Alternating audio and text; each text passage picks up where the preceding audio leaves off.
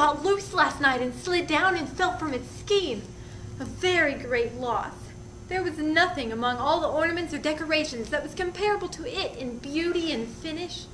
It should have been fastened better. If only there were a way to get it back again. But of course there's no telling where it went, and whoever gets it will hide it.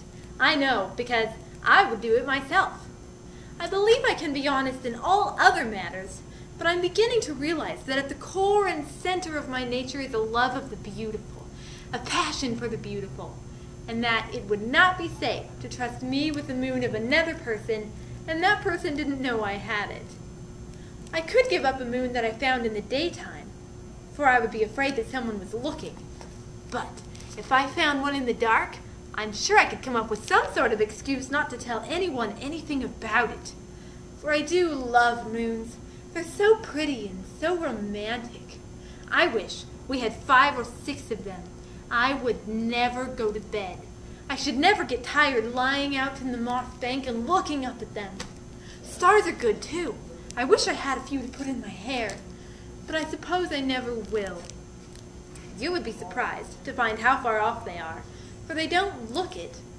When they first appeared, I tried knocking down one with a pole, but I couldn't reach, which astonished me. And then I tried claws, but I still never got one. It is because I'm left-handed and can't throw good. Even when I aimed at the one I wasn't after, I couldn't hit the other one. But I did make some close shots, for I saw the black blot of the claws sail into the starry golden clusters about 40 or 50 times, just barely missing them. And I think if I could have held on a little longer, I might have gotten one. They returned the moon last night, and I was so happy. I think it very honest of them. I wish there was something I could do to show their appreciation, for I don't need to worry anymore about losing moons, because they'll return it. I could give them some stars, for we have more than we can use. I mean for I can see that the man cares nothing for such things. He has low tastes, and he's very unkind, too. One night, when I went over there, he had crept down and was trying to get the little speckled fish that swim in the pond, and I had to clod him to make him go back up the tree and let them alone. I wonder if that's what he's for. Hasn't he any heart? Hasn't he any compassion for those poor little creatures?